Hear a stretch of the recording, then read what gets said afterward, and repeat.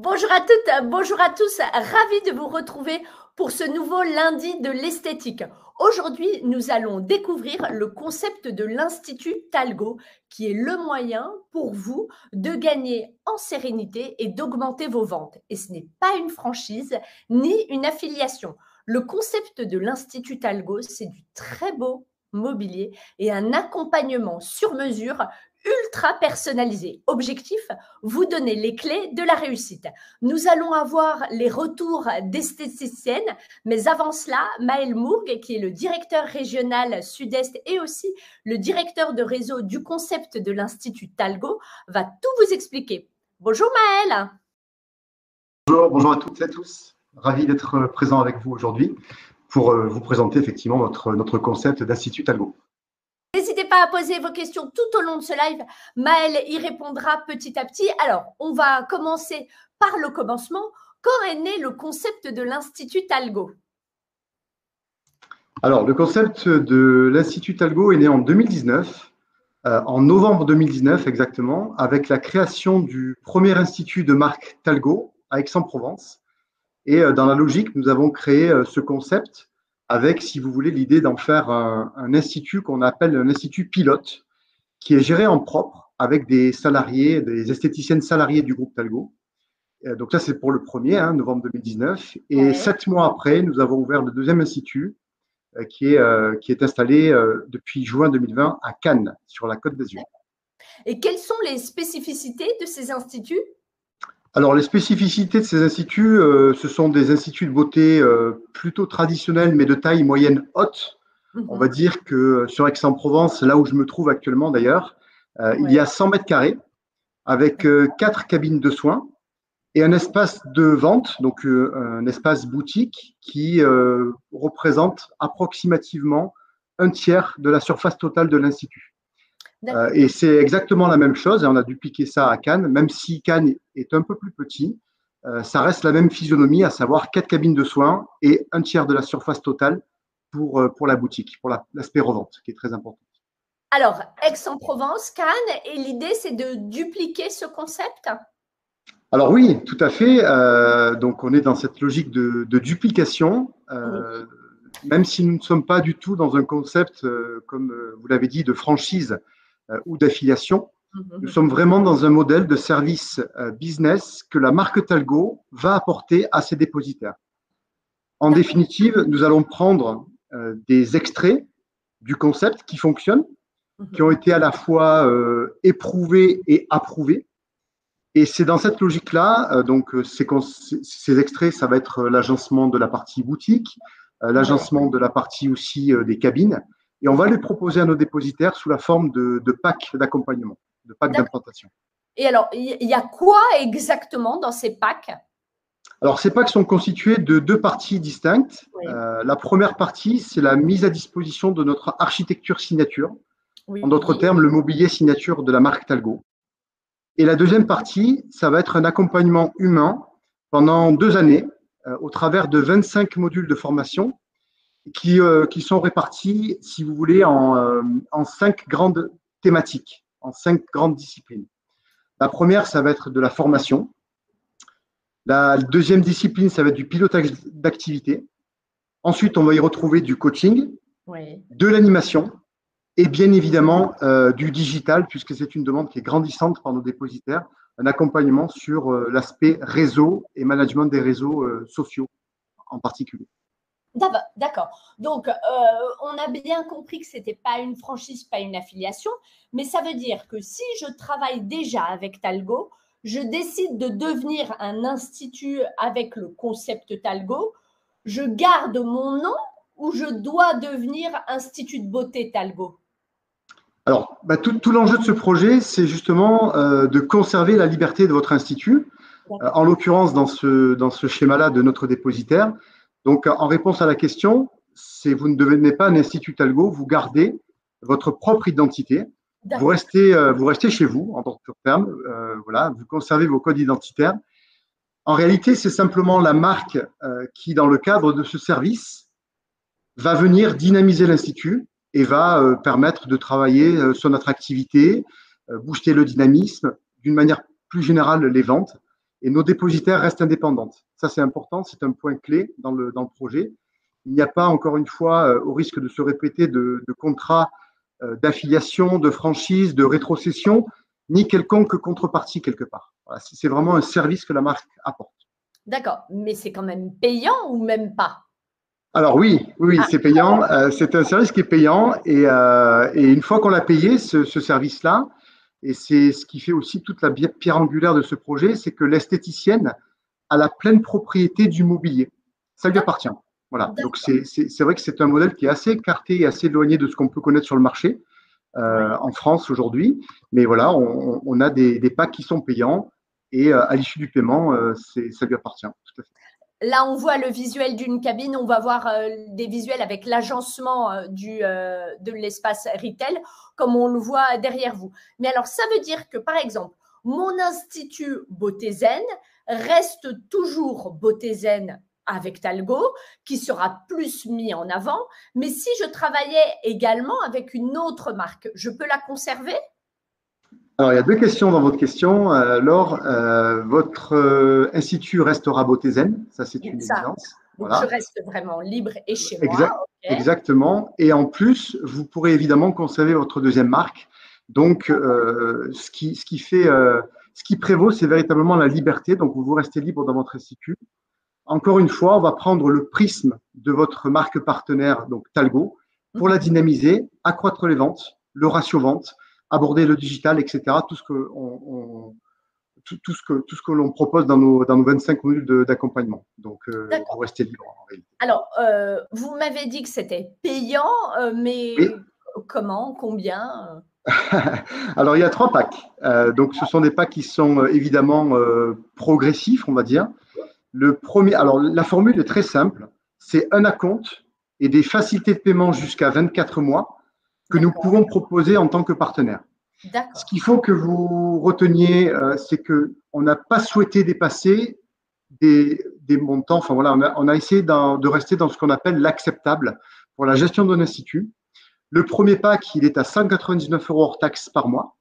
Le deuxième pack à 349 € par mois. Et le troisième à 499 € par mois. D'accord, donc 199, 349 et 499. Qu'est-ce qui change d'un pack à l'autre? Alors, c'est ce que je me prêtais à vous expliquer. Ce sont des packs qui sont effectivement progressifs. Ce qui va changer, ça va être le nombre de jours d'accompagnement, ou ça va être le nombre de mobiliers que l'on va retrouver à l'intérieur de ces packs. D'accord. Je vais vous donner un exemple très concret pour bien comprendre. Dans le premier pack, vous allez avoir tous les codes identitaires minimum qui vont permettre à la marque de s'exprimer. C'est-à-dire que ça va être l'aspect boutique, principalement, sur le premier pack, et on va retrouver 4 descentes de linéaire. Les 3 premières descentes vont être pour exposer le fond de catalogue, ce qu'on appelle le fond de rayon Thalgo. Donc, c'est le visage, le corps, l'anti-âge. Et la 4e descente va être pour articuler notre plan marketing qui est très dynamique, puisque toutes les 6 semaines, nous avons une actualité. Et c'est une descente qu'on va appeler offre du moment, dans laquelle on va retrouver nos trousses. Alors récemment, c'était Fête des Mères, ça peut être Noël, etc. etc. Donc, le premier pack, c'est les codes identitaires minimum. Et à partir du pack numéro 2 et du pack numéro 3, on va commencer à agencer les cabines, avec plus de moyens de visibilité, évidemment. Et pour l'accompagnement, c'est à peu près le même rythme. Ce qu'il faut retenir, c'est que c'est un point de contact tous les mois et demi, pendant les 2 ans. Et alors que je prenne le pack 1, 2 ou 3, de toute façon, j'ai un accompagnement formation. Ça, je l'ai. D'accord. Et ce qui est important, c'est que quel que soit le pack, vous allez avoir les modules de formation. Oui. Et après, c'est important aussi de comprendre que cet accompagnement, on va le personnaliser. C'est-à-dire que quand on livre un concept à notre dépositaire, le point de départ, une fois que la livraison est effective dans le point de vente, le point de départ, c'est ce qu'on appelle un bilan de départ. Voilà. Le bilan de départ consiste à s'immerger dans l'institut, à questionner l'esthéticienne sur une multitude de critères. Ça va être son chiffre d'affaires, son dynamisme commercial, sa politique digitale, son équipe aussi, puisque nous échangeons avec chaque membre de l'équipe. Et de ce point de départ-là, naît un accompagnement personnalisé dans lequel, en fait, on va piocher parmi les 25 modules de formation, puisqu'on aura détecté dans ce bilan de départ des points forts et puis des axes d'amélioration, tout simplement. D'accord. Est-ce que vous pouvez nous donner une idée de ce qu'il y a dans ces 25 modules de formation? Alors oui, bien sûr. Alors je ne vais pas tous vous les citer parce qu'ils sont nombreux, mais je vais vous citer quelques-uns qui me paraissent importants, en tout cas pour le quotidien d'une esthéticienne, de notre dépositaire. Par exemple, vous allez avoir un module sur comment être impactant et comment gérer sa carte de soins. Comment recruter efficacement en digital. Le guide complet d'Instagram, le management, la partie RH. Il va y avoir aussi tout accompagnement commence par un stage de vente. Et c'est pas un stage Thalgo, c'est véritablement un stage de vente avec des techniques de vente. Il y a un module qui s'appelle comment mener une animation. Il y a une partie sur des mots-clés pour faciliter le conseil associé. La pratique du merchandising, les ratios clés d'une exploitation. Enfin, voilà, il y en a beaucoup, vous le voyez. Je ne peux pas tous vous les citer, ça prendrait un petit peu de temps. Mais ce qu'il faut retenir, c'est que ces modules-là permettent finalement d'être beaucoup plus aiguisés sur la partie de la gestion d'exploitation, que ce soit des ratios clés d'exploitation, du merchandising, du management ou ce qu'on appelle plus largement de l'expérience client. Voilà, ça va de la carte de soins à comment j'accueille mes clients, qu'ils soient nouveaux ou anciens d'ailleurs. Alors, merci à Maëlle pour toutes ces explications où on comprend un petit peu plus ce qu'est le concept de l'Institut Thalgo. Comme je vous l'avais indiqué en début de ce live, nous allons maintenant avoir les retours d'expérience de deux esthéticiennes qui ont choisi d'avoir le concept d'Institut Thalgo. Bonjour Marie, bonjour Pauline, bienvenue. Merci d'échanger avec nous. Donc, on va tout d'abord échanger avec vous, Marie. Marie Pontoiseau, qui gère l'Institut Aime Être Belle. Elle a créé cet institut de 3 cabines en 2018. Elles sont 3 à y travailler. Dès le départ, vous avez choisi de travailler avec Thalgo. Pourquoi ? Tout à fait. Alors moi, ça fait déjà 12 ans que je connais et que je travaille Thalgo bien avant en tant que salarié. C'est un laboratoire avec qui j'ai adhéré du fait de leur performance au niveau des cosmétiques, leurs engagements et les relationnels qu'on peut avoir avec les commerciaux qui sont toujours là en fait pour nous écouter et nous aider à nous développer plus. D'accord. Ça fait 1 an que vous avez adhéré au concept Thalgo. Comment est-ce que vous en êtes venu à ce concept ? Alors, c'est ma commerciale lors d'un rendez-vous en fait qui m'a dit que j'avais été sélectionnée par Thalgo en fait pour pouvoir adhérer à ce concept pilote. Tout de suite, j'ai été très honorée d'ailleurs d'avoir été sélectionnée. C'est avec un immense oui que j'ai répondu. Pour moi, en tant que professionnelle, je me dis que c'est toujours bon à prendre. Toute expérience est vraiment très bonne à prendre. Donc, mais vous n'avez pas eu peur de perdre votre identité ? Pas du tout. Moi, il faut savoir que je travaille aussi avec LPG. J'ai une cabine qui est rouge, j'ai une cabine qui est noire, j'ai une cabine qui est verte. J'ai gardé mon logo, j'ai gardé ma plaquette, toute mon identité. Il n'y a que mes meubles, en fait, d'ailleurs, qu'on peut voir derrière, qui ont changé et qui permettent, en fait, de mettre les produits qui sont beaucoup plus mis en valeur, en fait. Et c'est vraiment un accompagnement quotidien et ça nous donne vraiment les clés de la réussite. Donc, on l'a compris, vous avez pris le pack avec juste le mobilier pour l'accueil, la partie retail. Vous n'avez pas touché à vos cabines parce qu'elles étaient neuves aussi, hein, donc ce n'était pas forcément justifié. Malgré tout, est-ce que vous avez vu une évolution de vos ventes ? Tout à fait. Avant, il faut savoir que je tournais entre 12 à 15% de ventes et à l'heure actuelle, je tourne entre 32 à 34% de ventes. Les plus petites mois, je fais à peu près 27% et là, je me dis, oh là là, Marie, t'as mal bossé ce mois-ci, on sort pas. Ouais. Qu'est-ce qui a fait ? Donc, c'est un chiffre qui est quand même énorme. Déjà, 12%, il y a beaucoup d'instituts qui se contenteraient de ça, mais alors 34%, c'est un rêve inatteignable pour beaucoup. Qu'est-ce que vous avez fait pour que ce chiffre se développe autant ? Qu'est-ce que vous avez appris ? Alors, c'est vraiment, je trouve, le côté des clientes qui ont vraiment, le regard des clientes qui ont changé en fait envers moi et du coup ma salariée. Les mêmes clientes, hein ? Les mêmes clientes et même des clientes, alors les mêmes clientes et même mes nouvelles clientes d'autres instituts aux alentours qui rentrent, il y a toujours ce côté waouh. Ils se sont tout de suite dans ce côté vraiment climat professionnel. Ici, je vais être pris en charge par vraiment quelqu'un de professionnel. Notre discours en lui-même n'a pas forcément changé, mais on le voit lorsque les clientes patientent, elles ne sont plus du tout sur leur téléphone, elles vont d'elles-mêmes vers les linéaires, vers les produits, découvrir les produits ainsi que les nouveautés. Et à la fin du soir, on a exactement le même discours, mais ça a beaucoup plus d'impact du coup grâce à ces meubles. Ils nous ont beaucoup apporté beaucoup de clés en fait, au niveau de la réussite. Ah bah oui. Sur les 25 points d'accompagnement sur lesquels Thalgo peut vous accompagner, sur quel point précisément est-ce que vous avez été accompagné? Alors moi, ma demande était vraiment le management. J'avais déjà fait des formations vente, plusieurs même formations vente auparavant avec d'autres organismes. J'ai effectué la formation vente, comme l'a dit tout à l'heure Maëlle, du coup avec Marlène Roquebrune sur Argent, là où est le centre Thalgo. Et ça a vraiment été la meilleure formation vente que j'ai fait. Ça a été beaucoup de déclics et qui a réglé pas mal de problématiques au quotidien pour nous. Est-ce qu'il y a une clé, quelque chose que vous ne faisiez pas du tout, que Thalgo vous a enseigné et qui change tout maintenant? Oui, alors pour moi, la clé de la réussite, c'est vraiment les réunions que je ne faisais pas, que j'ai appris et découvert en stage vente. Même si je n'ai qu'une seule apprentie, tous les mardis matins, avant l'ouverture, on se bloque une demi-heure. Et de là, on se dit, bon, ben voilà, la semaine dernière, on a fait tant, il s'est passé ça, ça on a réussi, ça on n'a pas réussi. Cette semaine, il faut qu'on fasse tant pour réussir à notre objectif, comment on va le mettre en place. Et c'est vraiment très intéressant parce que même si nous sommes que deux, c'est important, c'est notre entreprise, en fait, c'est notre gagne-pain. Donc, c'est important pour moi de prendre ce moment-là à toutes les deux et de savoir où on va quand on y va, quoi. Bravo. Merci beaucoup, Marie, pour votre témoignage. Nous allons maintenant échanger avec Pauline. Pauline Brasse a démarré dans 30 mètres carrés dans l'arrière-boutique du salon de coiffure de sa mère. Elle a déménagé en 2011. Elle a doublé sa surface. Aujourd'hui, elle gère l'espace Eden Spa et Institut depuis octobre 2022.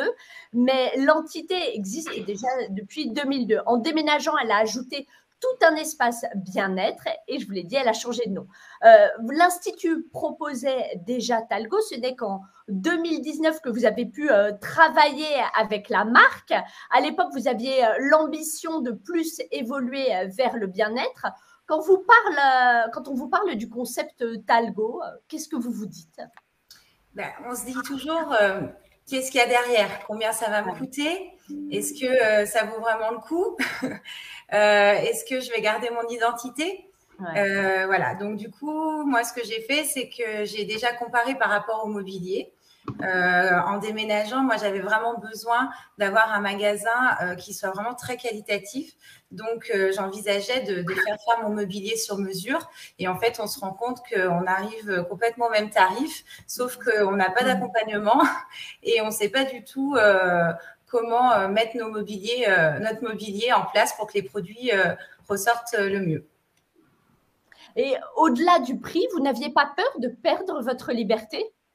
Ah bah si, complètement. Parce que moi, je me disais, mais moi, je veux vraiment rester Eden. Et quand on sait qu'on a vraiment la propriété de notre mobilier, que demain, si on souhaite ne plus travailler avec Thalgo, eh bien, on peut conserver notre mobilier et échanger. Maintenant, c'est pas le but, mais toujours est-il que c'est vraiment vraiment intéressant. Il n'y a pas des logos de partout, Thalgo, voilà. Donc, vous avez décidé de vous lancer dans le concept Thalgo. Aujourd'hui, vous avez un espace de 130 mètres carrés avec 3 cabines et une cabine duo et vous êtes 4 à y travailler. Qu'est-ce qui a changé en passant au concept Thalgo? Eh bien, on a créé déjà un réel dynamisme avec l'équipe. Grâce à l'accompagnement, ça nous permet en fait de se sentir vraiment soutenus dans des vraies problématiques. Parce que parfois, dans les stages de vente, on nous montre des choses qui correspondent pas du tout en fait à ce qu'on vit au quotidien. Donc, ce qui était important, c'était vraiment d'avoir cet accompagnement qui soit personnalisé et adapté à chaque établissement, à mon établissement. Oui, c'est-à-dire ce que vous m'aviez dit en préparant ce live, c'est on n'a pas essayé de vous faire rentrer dans un moule, on s'est adapté à vous personnellement et à votre équipe. Complètement. D'accord. De quel accompagnement spécifique vous avez bénéficié, Pauline? Alors, on a eu notre stage de vente qui était vraiment important.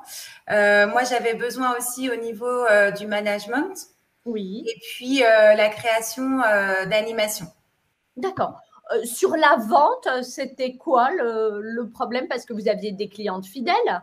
Alors oui, nous, on a des clientes fidèles qui nous connaissent depuis longtemps et finalement, eh bien, on tombe un petit peu dans le quotidien et puis on oublie tout le reste et c'était important en fait de vraiment pouvoir vraiment faire notre métier et être dans le conseil tout en apportant, eh bien, en permettant de développer aussi notre chiffre vente. Alors justement, il s'est développé ce chiffre vente? Alors, nous, on n'a pas terminé encore la formation. Hein, on est tout jeune encore. Mais en tout cas, dès qu'on a commencé à pouvoir mettre en place les méthodes qui nous ont été données, on a pu déjà constater 4 à 5% d'augmentation de vente. D'accord. Ah oui, donc c'est déjà pas mal. Vous avez également bénéficié d'un accompagnement sur le management, sur les animations. Votre clientèle, elle joue le jeu? Oui, bien sûr, parce que forcément, c'est beaucoup plus dynamique. Ça change de ce qu'il y a dans les autres instituts aussi. Ça permet aussi de pouvoir vraiment s'adapter à toutes nos clientes. C'est-à-dire qu'il y a celles qui vont aimer les nouveautés. On va pouvoir vraiment en parler parce qu'on en a souvent des nouveautés. Enfin, c'est vraiment beaucoup plus intéressant de travailler comme ça que d'avoir toujours la tête dans le guidon et que ça devienne une routine.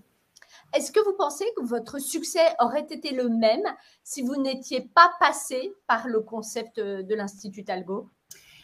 Aujourd'hui, j'avais une structure où on est quand même 5 au total avec moi à travailler. Comme je disais tout à l'heure, on a la tête dans le guidon, on sait pratiquer, on adore pratiquer, mais gérer, c'est pas forcément notre métier. Et moi, j'avais réellement besoin en fait d'être accompagnée par des professionnels pour nous aider dans cette aventure. Oui, dans l'évolution de votre structure. Ça vous apporte de la sérénité concrètement au quotidien, cet accompagnement? Oui, complètement, parce que quand on a des interrogations, quand on a des doutes, quand on a l'impression que on va pas y arriver, eh bien on a toujours une écoute et ça et avec beaucoup de bienveillance et j'insiste vraiment sur le fait que ce soit vraiment adapté à mon équipe et à ma personnalité. Donc, Maëlle, Thalgo a déjà 2 instituts en propre. Combien de vos dépositaires ont adhéré à ce concept? Alors, il faut savoir que ce projet d'accompagnement, il est effectif depuis juin 2021, donc ça fait 2 ans. Voilà, ça y est, on y arrive, le temps passe vite. Et aujourd'hui, nous avons 13 instituts au concept Thalgo en France, donc en plus de nos 2 en propre. Et voilà, donc le développement, c'est ce que je vous disais tout à l'heure, il est pas bâti sur une stratégie de franchise ni d'affiliation. Vous pourriez me poser la question de combien on en voudrait. Je vous répondrai que si on arrive à en avoir 10 par an, ça serait très bien. D'accord. Est-ce qu'on peut mesurer l'évolution du chiffre d'affaires des 12 instituts que vous avez accompagnés? Alors oui, et pas que seulement le chiffre, c'est-à-dire qu'il y a des critères que l'on suit de près. On a des premiers résultats aujourd'hui que l'on peut annoncer, qui sont au nombre de 3. Alors les filles en ont parlé, Marie et Pauline en ont parlé, il y a le ratio vente. Donc c'est la part du chiffre d'affaires qui est généré par la revente de produits.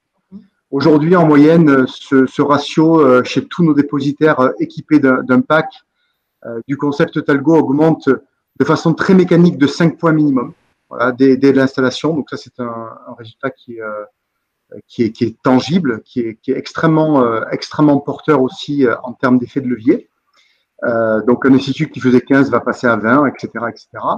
Avec des croissances aussi qui sont parfois beaucoup plus fulgurantes. Marie en a fait le témoignage puisqu'elle a quasiment triplé son ratio vente, passé de 12 à 34. Ensuite, on a le panier moyen, qui est le deuxième critère, qui augmente entre 30 et 35% aussi. Ça, c'est important. Ça permet de croiser beaucoup plus le conseil, ce qu'on appelle le conseil associé, à l'issue d'un soin cabine. Donc, effectivement, dans le parcours client, on a une technique de vente qui promeut la complémentarité en fait entre les produits et qui permet d'augmenter le panier moyen. Donc ça, c'est le deuxième critère qui évolue très très fort. Et enfin, le dernier, c'est les animations. C'est ce qu'on appelle le sell-out. Donc le sell-out, c'est un mot anglais qui veut dire les sorties consommateurs, donc les sorties caisses, qui sont multipliées par 2 dès lors qu'on fait une animation. Donc ces résultats que je viens de vous citer sont à la fois très factuels, mais surtout extrêmement encourageants. Est-ce qu'il y a des choses, un retour qui revient souvent de la part des esthéticiennes que vous avez accompagnées? Oui, des retours, je dirais qu'il y en a 2. Le premier retour déjà de façon quasi systématique, c'est la satisfaction d'avoir un institut qui a été profondément modifié. Parce que les avant-après sont extrêmement parlants.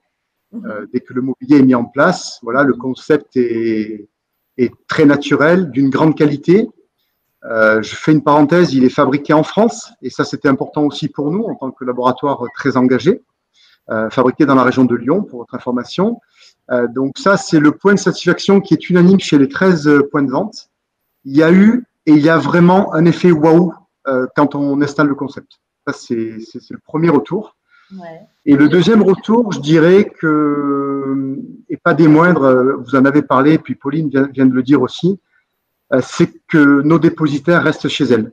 Voilà, elles n'ont pas cette sensation d'être pressurisées. Voilà, c'est un plus que la marque apporte. Et je pense que c'est ce qui fait aussi le succès du concept. Et c'est ce qui permet d'avoir une relation à la marque qui est extrêmement saine également, de mon point de vue. Quel est le prérequis pour devenir un institut de beauté avec le concept Thalgo? Alors, le prérequis, c'est que l'esthéticienne peut travailler avec la marque Thalgo déjà. Ça, c'est le premier élément. Si jamais elle venait à ne pas avoir la marque Thalgo, eh bien, on organise ce qu'on appelle une ouverture de compte dans lequel, en fait, on vient y adosser ce concept. Donc, ça, c'est largement possible également. Mais le prérequis, vous allez voir qu'il est finalement, il concerne pas mal d'instituts, puisque, encore une fois, ils prônent cette liberté. Et quand on cible des instituts, puisque Marie en a parlé, on fait ce qu'on appelle un relevé d'accessibilité. En quoi cet institut peut être accessible ou non au concept? Alors là, on va se parler d'axes passants, de la présence d'une vitrine, évidemment. On va éviter les étages. On va regarder la visibilité du point de vente. Minimum de cabines de soins. L'espace de vente doit être idéalement entre 15 et 20 mètres carrés. Et il est vrai qu'un institut qui fait en dessous de 40 mètres carrés, 40-50 mètres carrés, c'est un peu plus difficile à agencer. Et vous voyez que quand on sait qu'un institut traditionnel en France est moyen est entre 60 et 70 mètres carrés, ça va concerner quand même pas mal d'instituts en France, ce projet. Il n'est pas limitant. On se doute que vous allez plutôt sélectionner des instituts qui fonctionnent bien. Du coup, quel est l'intérêt pour un institut qui fonctionne bien d'adhérer au concept Thalgo? Alors, un institut qui fonctionne bien, c'est déjà un très bon point de départ. L'inverse est vrai aussi, hein, c'est-à-dire qu'on s'adapte vraiment à la situation. On ne cible pas que les instituts qui fonctionnent. Pour autant, dans votre question, c'est qu'est-ce que je peux leur apporter finalement de plus? Oui. Et c'est ce que disait Pauline, parce que vous savez, les esthéticiennes, le métier, il est très complet. Pauline a fait allusion tout à l'heure sur le côté un peu tête dans le guidon. On est capable de masser 12 heures par jour. On est des techniciennes et on aime ça, mais par contre, elles ont aussi un volet dans leur métier qui est bien plus large. C'est la gestion, la relation client, les achats, avec la relation aussi fournisseur avec les laboratoires, parfois aussi le comptable. Donc, il y a un métier qui est très large. Et l'idée, comme dans toute entreprise, c'est qu'il y a forcément des axes d'amélioration, comme les ratios que je vous ai indiqués tout à l'heure, c'est-à-dire le ratio vente, le panier moyen. Ça peut être aussi le recrutement, le trafic, Bref, il y a toute une multitude de critères dans l'exploitation qui sont jamais parfaits et c'est bien normal. Et c'est ce qu'on s'attache à développer. Donc, l'institut qui fonctionne bien fonctionnera encore mieux et en plus, en toute sérénité. Certaines esthéticiennes peuvent être réticentes malgré tout à l'idée du concept Thalgo. Marie, vous les comprenez? Oui, beaucoup, parce que beaucoup ont peur de la franchise, comme on l'a déjà évoqué. Mais là où moi, j'aimerais vraiment les rassurer, c'est que vous pouvez très bien avoir de la technologie, vous pouvez travailler avec une autre marque, vous restez vraiment maître de votre institut. En fait, rien n'empêche de continuer. Ça, c'est vraiment pas le problème. Nous, on nous donne vraiment les clés pour réussir davantage et continuer, en fait, dans notre métier à évoluer. Donc, rien que moi, je le vois, de passer de 12 à 34%, on m'aurait dit ça il y a un an, jamais je l'aurais cru, et sans faire d'efforts considérables proprement dit. C'est vraiment les petits détails du quotidien qu'on a réussi à modifier pour en arriver là, en fait. Allez, même question pour tous les trois. Qu'est-ce que vous pourriez dire à une esthéticienne qui hésiterait à adhérer au concept Thalgo? On commence par vous, Maëlle. Alors écoutez, moi, je leur dirais d'écouter déjà le témoignage de nos deux dépositaires ici présentes, Marie et Pauline, que je remercie une nouvelle fois déjà pour leur temps consacré à ce live. Et la deuxième chose que je leur dirais, c'est de se donner rendez-vous dans l'une de nos 15 adresses en France pour voir de façon très concrète le concept. Alors ça peut s'organiser après en message privé, on pourra le faire ultérieurement. Mais retenez que nous avons tout fait finalement pour que votre activité se dynamise avec un engagement limité. Merci. À vous, Pauline, votre message à une esthéticienne? Bien, moi, je leur dirais que voilà, si elles ont envie vraiment d'être accompagnées, de se sentir moins seules et de pouvoir travailler dans des bonnes conditions et vraiment avec plaisir et surtout pouvoir être accompagnées, allez-y. Et enfin, le mot de la fin, Marie, il est pour vous? Alors moi, je leur dirais, lance-toi dans l'aventure. Moi, je le vis vraiment comme une aventure à taille professionnelle et humaine aussi. On a toutes dans nos vies professionnelles un moment de mood où on se dit « Oh non, j'en ai marre, j'ai envie d'arrêter, de vendre. » Et là, non, justement, il y a toujours quelqu'un de bienveillant derrière nous qui nous dit « T'y es pas allé pour rien, vas-y, continue, on y va ensemble. On va réussir à faire ça. » Ça nous rebooste et c'est une très, très belle aventure à vivre. Un grand merci à tous les trois pour votre participation. Marie, Pauline, on vous souhaite un beau développement.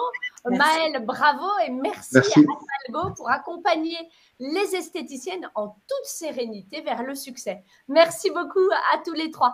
Vous pourrez revoir ce live en replay sur notre page Facebook ou sur notre chaîne YouTube. Je vous souhaite une excellente semaine. Je vous invite à découvrir le dernier numéro des Nouvelles Esthétiques dans lequel ce mois-ci, il y a un dossier consacré à l'esthétique green. Vous pourrez trouver de nombreux articles de notre dernier numéro sur notre site internet. Je vous souhaite une excellente lecture, une excellente semaine et à très bientôt. Au revoir.